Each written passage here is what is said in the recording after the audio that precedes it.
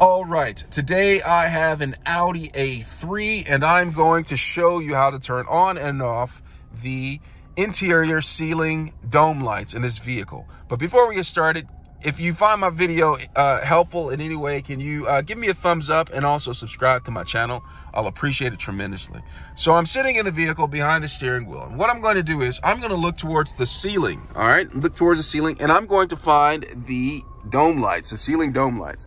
All right, and here they are right here. And I'm going to go over for it with you. All right, the first is the reading lights. You can be sitting here and you can be wanting to read something. All right, you simply press this and you turn on the reading lights just like that. You have the reading lights on, you're able to read, blah, blah, blah. And then you can turn them off by simply pressing these buttons. Again, pretty cool. Now you have the door function. As you can see right here, it's currently on the door function. So when I open the door, the lights should come on.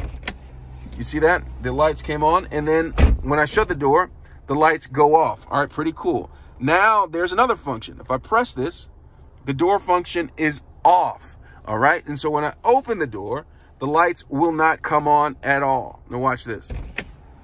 Will not come back on. All right, see that? And now we want to turn the door function back on. I'm just going to simply press it just like that.